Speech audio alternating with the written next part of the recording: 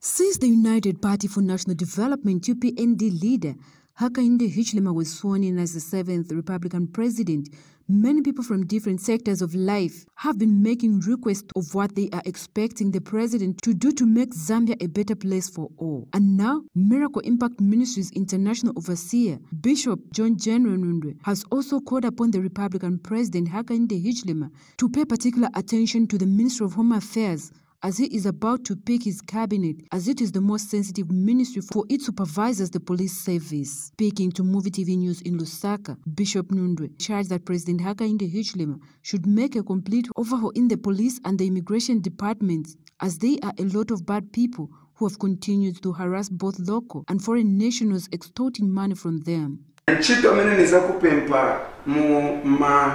Ministry or ma department ya ma minister ya mene baikeko order na musebenzelepo maningi chifwa monga home affairs OP na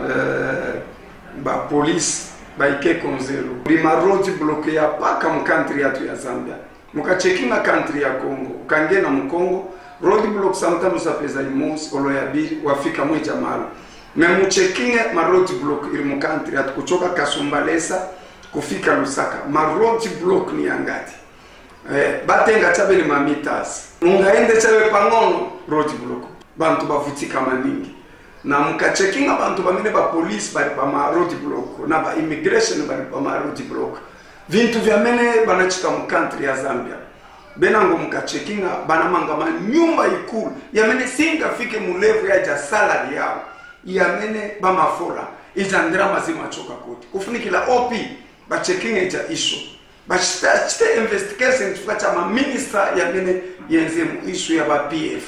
ba checking futi na ku immigration kuti muka checking ba immigration bambi vintu vya nani banamanga mu country me checking ni salary yao. He has further reminded the police that they should not undo what the president said few days ago, where he discouraged people from hating each other, but they should live in harmony. Margaret Chota, Movie TV News in Lusaka.